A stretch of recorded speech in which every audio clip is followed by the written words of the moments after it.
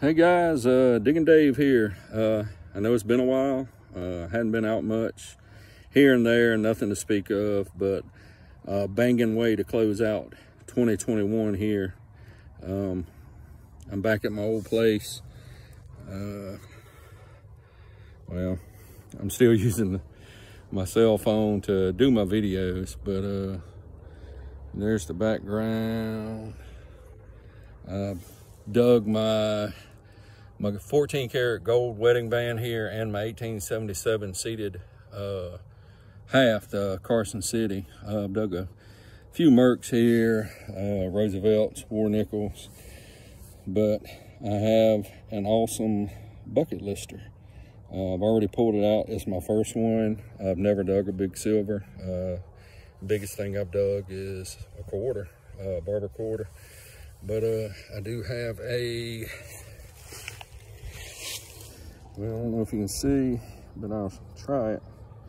My first big silver, it's a Franklin.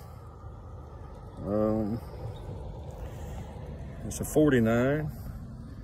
Let's see, I think the mint mark's at the top of the bell. Yeah, there's a mint mark. So it's a DRS, Denver San Fran. I'm half blind and it's getting dark out here, so I can't see that well.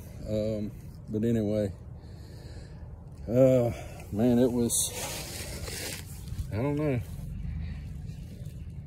about 6, 7 inches deep. I don't know if you could see that, but anyway, great way to close out 2021 with a Franklin half.